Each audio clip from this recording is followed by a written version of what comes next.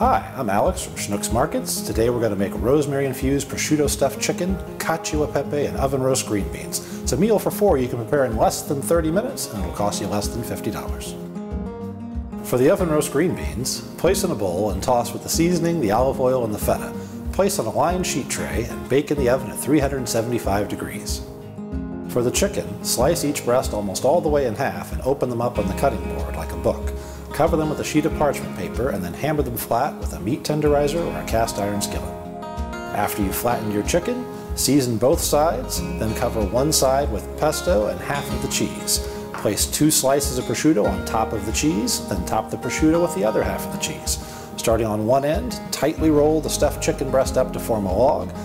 Skewer the rolled chicken with 2 rosemary sprigs to hold it closed, then bread it in a seasoned panko. Place the butter and olive oil on a skillet, then brown your pre-breaded chicken per side. Once you've browned all sides, bake it in the oven at 375 degrees with the green beans for the remaining 10 to 15 minutes.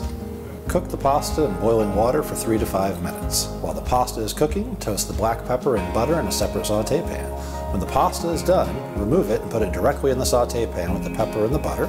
Slowly add pecorino romano and some of the starchy pasta water, stirring it to form a smooth sauce. For the sauce, add the heavy cream and Dijon to a skillet, stir to combine, and heat over a low heat until it's hot.